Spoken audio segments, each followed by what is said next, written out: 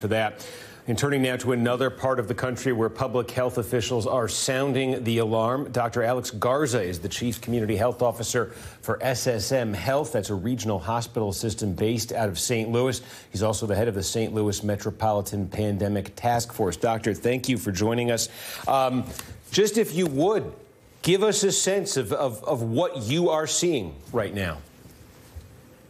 Yeah, thanks for having me, Steve. So it's certainly, I think the word that we would say is it's very challenging right now. So you see those stories coming out of El Paso and Utah, and those are really heartbreaking stories. Here in St. Louis, we're seeing similar trend lines. We're not quite at where they are in Utah or in El Paso, but we don't want to be where they are. So we're seeing an increasing number of admissions to our facilities and numbers that we haven't seen since early on in the pandemic when we had that first wave.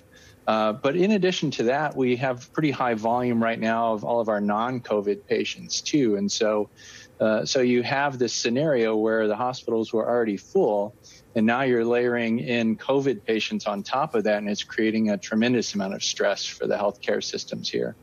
I'm curious what you're finding with the new cases that you're seeing. Where is the transmission happening? Do you have a sense here where the spikes are coming from? Mostly at the community level, and so it depends on if it's gatherings that are occurring, if it's people that aren't adhering to public health measures such as mask wearing. When we look at around the St. Louis metropolitan area where the admissions are coming from, during the initial wave, it was mostly in the urban parts, so St. Louis City, St. Louis County, places like that. Now what we saw was a shift where most of the admissions were coming from our more outlying areas, so the more rural areas, which is primarily where all the cases have been growing in Missouri. But the thing now is, in addition to those cases, now we are starting to see that increase in the urban cases as well. And so it's really putting a tremendous amount of stress on the healthcare system when we're seeing cases and admissions coming from throughout the area, really from throughout the state now. You say it's putting stress on the healthcare system. How much more stress can it handle before you start getting into the kind of situation we were just hearing about? Yeah, that's a great question. Right now we're operating at really either near capacity or at capacity. I know some of our hospitals are actually over capacity. And so as part of the pandemic task force, the healthcare systems here have been having those discussions, much like were being mentioned in some of your other stories where we're talking about how do we now decrease our elective cases, what other steps do we need to do in order to create capacity.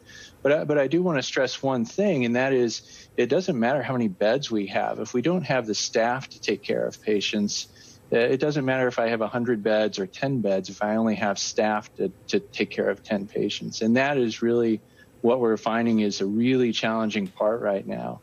The workforce is just, they're overworked, they're demoralized.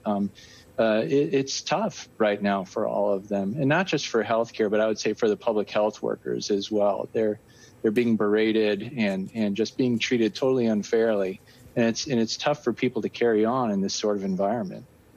Dr. Alex Garza, SSM Health in St. Louis. Thank you for taking a few minutes. Really appreciate that, and good luck Anytime. to you. Up next, we are going to check back in on